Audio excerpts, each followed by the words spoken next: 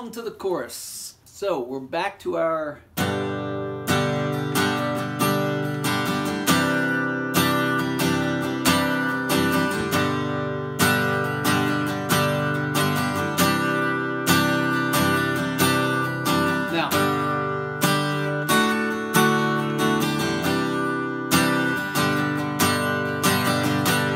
So, chorus, which is the third line of your lead sheet, fifth measure. We go from G to D, and then the next measure, C add 9 to G.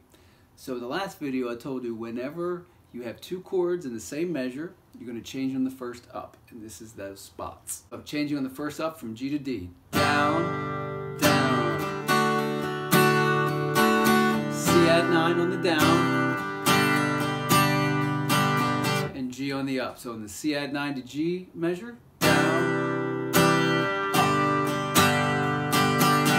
Here's a little tip. All three of these chords, you're going to keep your third finger down. It's common to each one of these chords.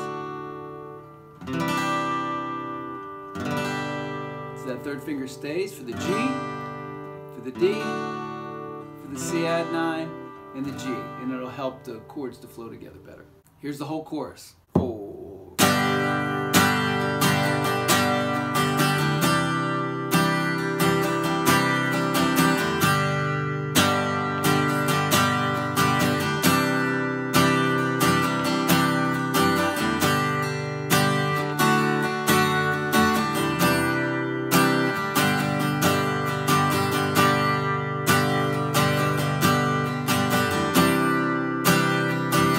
Now, interlude 1, back to G to C.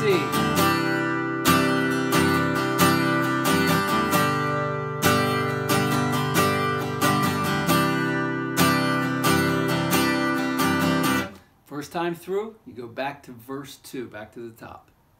Second time through, you go on to the bridge. Bridge in the next video.